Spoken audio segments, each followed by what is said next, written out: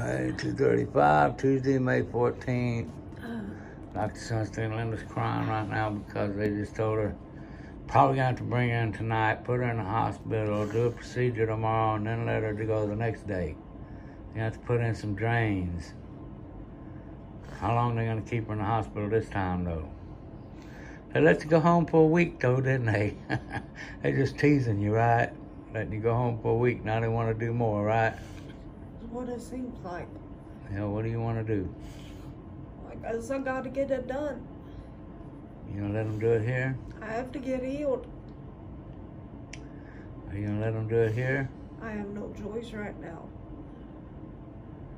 Love you, Mommy. I don't want to die. Yeah, well, right now there's two little stones that is like embedded in the muscle there in the back.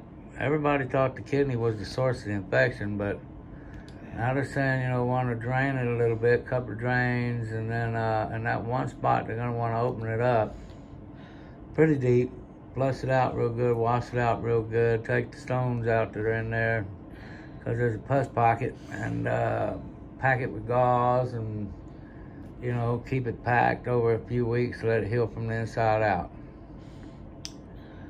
But right now, up in the abdomen, y'all can see her leakage from the wound on her shirt there. That's where the wound is leaking.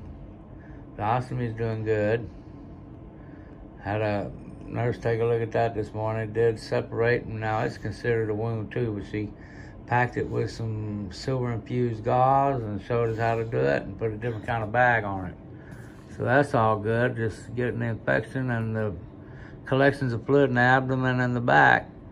So we don't know what's going to happen just yet. But they're just probably going to put you back in the hospital tonight or in the morning, huh, Linda? Yeah.